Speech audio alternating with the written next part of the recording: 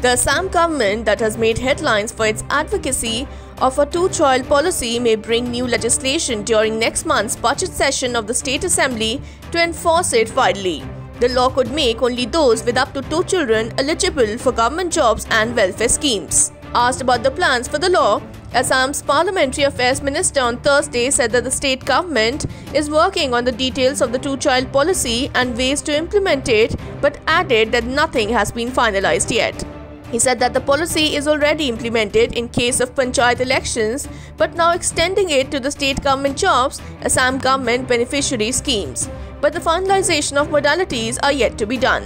Assam currently has a two-child norm along with requirements of minimum educational qualifications and functional sanitary toilets for contesting in the panchayat polls as per an amendment in the 2018 to the Assam Panchayat Act 1994.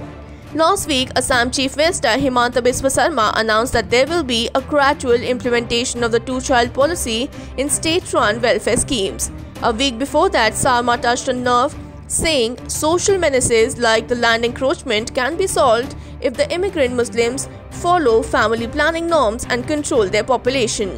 The two-child policy and the rhetoric surrounding it have faced criticism that it targets the state's Muslim population of Bangladeshi origin.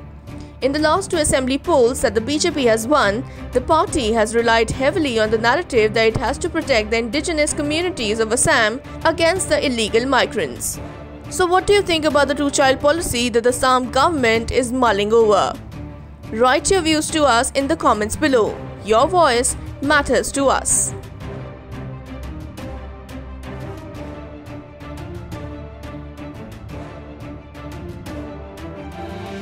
Subscribe to Oneindia channel and never miss an update.